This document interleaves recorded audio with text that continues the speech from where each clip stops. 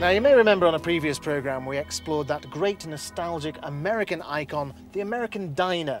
Now, the only problem with the diner is you've got to get out of your car to get into it. Well, this being America, they soon sorted that out with the drive-in restaurant. And this is one of them. It's called Sonic, and it's very easy. I park up, there's the menu. When I've chosen from the menu, press the button. Yeah, could I have a number 2 burger, please, with some tater tots, a regular size of tater tots, and just a glass of water.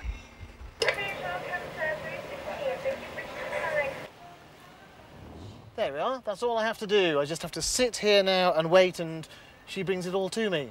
The only difficulty is understanding what they're saying through that funny little speaker. I expect she has the same problem understanding me, though.